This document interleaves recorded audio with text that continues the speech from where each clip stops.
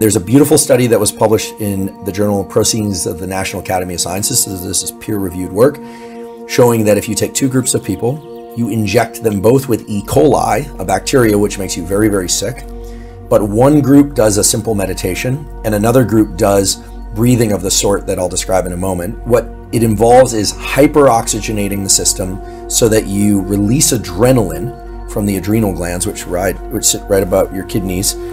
And adrenaline is the trigger for a number of different immune system cell types to combat infection. And what they found was if people do a particular style of breathing prior to the injection of E. coli, they are able to greatly avoid fever. They reduce the amount of inflammatory cytokines, things like IL-6, interleukin-6, etc., and increase anti-inflammatory cytokines like interleukin-10. It's a really wonderful study. The pattern of breathing is really simple. I do it anytime I'm starting to feel a little worn out, or like I might be catching something, or if I was on a plane and someone around me seemed like they weren't doing so well, or I just am feeling a little worn out. And forgive me because there's no other way to do it but just to do it, but it involves 25 deep breaths in through the nose, in this case out through the mouth. Okay, so this is a case where breathing through the mouth is appropriate. So in through the nose, out through the mouth. Then at the end of that, exhaling all your air, holding your breath for 15 to 60 seconds. Don't fight the impulse to breathe when you feel the impulse to breathe. Breathe in and then hold your breath for as long as you can until you feel the impulse to breathe. But it basically, I won't do all 25, but it goes something like this.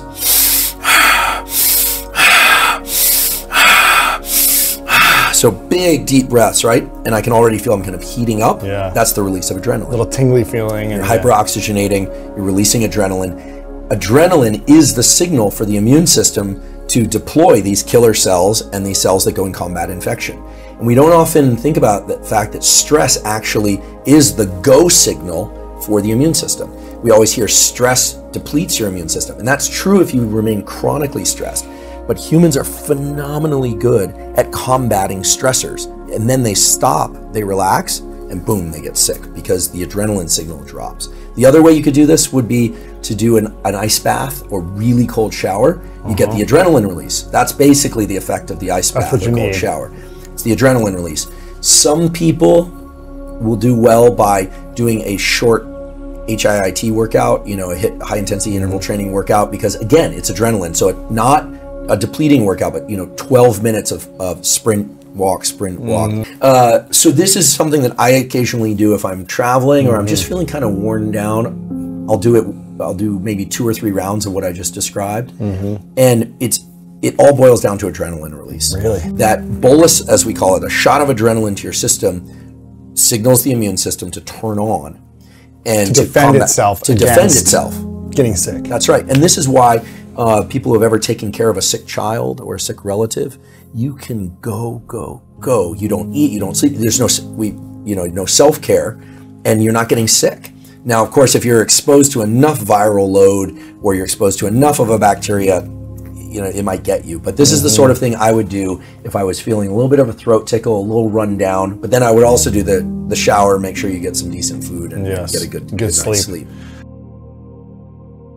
When you learn something, whether or not it's a physical skill or you're learning a language, let's say you're working on sentences in Spanish, because you're learning Spanish, as we know, and you're really drilling it harder, you're working at it. Turns out that if you stop randomly every once in a while and take 10 seconds and just do nothing, the brain, this has been now demonstrated by brain imaging, the brain runs many repetitions inside of that little rest block of the material that you were trying to learn. And the speed of learning and the depth of learning is much faster. So these gap effects have been shown for physical skill learning, language learning, math learning, music, etc. And this is the same process that happens during sleep. So normally you learn something during the day, or you try and learn, you go to sleep, and during sleep there's a rapid replay of the information. Right. And that's when so-called neuroplasticity, rewiring of connections, occurs.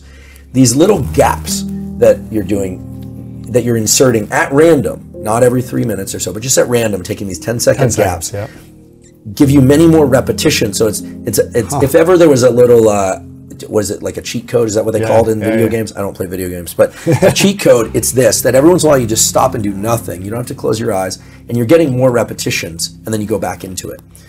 So some people like to do that. And then we're about done with the morning, but I'd be remiss if I didn't say that I always, after lunch, do a 10 to 30 minute either non-sleep deep rest or hypnosis. What does that do for you? Well, what it does is at least what the data show, because there have now been 2 studies published last year, one in Cell Reports, and I believe the other was also in Cell Reports, Cell Press Journal, excellent journal, showing that 20-minute naps or things of the sort that I just described, the hypnosis I described, allow the neuroplasticity that was triggered during that learning bout to occur much more quickly.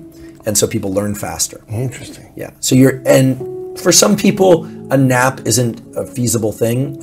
Some people say, are naps good or bad? If your nap interferes with your nighttime sleep, it's bad. If your nap does not, then it's okay. And naps that are shorter than 90 minutes, so anywhere from 10, 20, 30, 45, but certainly not longer than 90 minutes, are going to be better than naps that are longer than 90 minutes for reasons related to sleep. So that kind of ends the morning. And then the rest of the day just depends on what's happening. And I think it's too varied to describe, but I do suggest that people try and get a little bit of sunlight as the sun is setting in the evening or late afternoon, depending on time of year and where you live. Same practice, because now you're sending 2 signals to that master circadian clock of when there's morning and when there's evening. And that clock has what we call a morning and an evening oscillator. So that if you can give more signals, then the system becomes more robust. It also ensures you a little bit against some of the exposure to nighttime bright light for reasons related to retinal sensitivity. So go outside for 10 or 15 minutes. Check, fine if you need to check your text messages, do it out front of your building or your home. That's going to be very good. We need serotonin. Absolutely. To feel more, complete, whole, safe. Once you feel, this is where people, I think that the go-getters get it wrong, no pun intended, where getting after it and being hard driving is really important. But, we've all seen examples of this. I've seen a number of these in Silicon Valley, friends that did very well in tech, get to the point where they reach that finish line and then they don't have a whole lot of people to share that with, and they end up very isolated and depressed. And then they go through this whole cycle of trying to find themselves. And you need to balance serotonin and dopamine, maybe across the day, maybe across the week. I think in religious practices, all religions really, there's a kind of Sabbath, there's a rest period, for many, or I think all of them. That makes sense because there needs to be a renewal